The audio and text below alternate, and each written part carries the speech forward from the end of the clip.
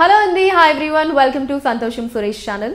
So Natasha Doshi garu Jai Simha movie ద్వారా ఆవిడ చెరిగిపోని stamp అయితే మనందరి హార్ట్స్ లో మైండ్స్ లో అలా వేసేసారు.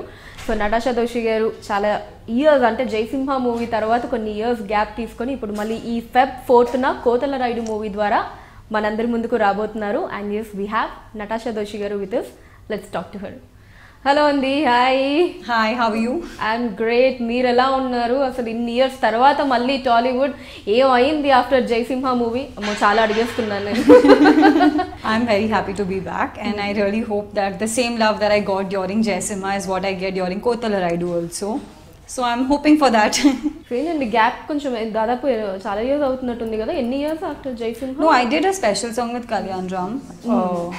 Like soon after, like 1 year I think after Jai Simha, and then I think the pandemic kind of made work a little difficult, but yeah. So Kotala Raidu movie experience ఎలా ఉండింది overall గా? The experience was very nice overall. I got to portray a village girl's role, which for me was a little challenging because I am a city girl from Bombay. So to be able to do that and to do it well was a challenge for me, to portray the role of a Telugu Ammai. So I'm glad I got that chance to do that because I thought it was very different from the kind of characters that I was getting at that time.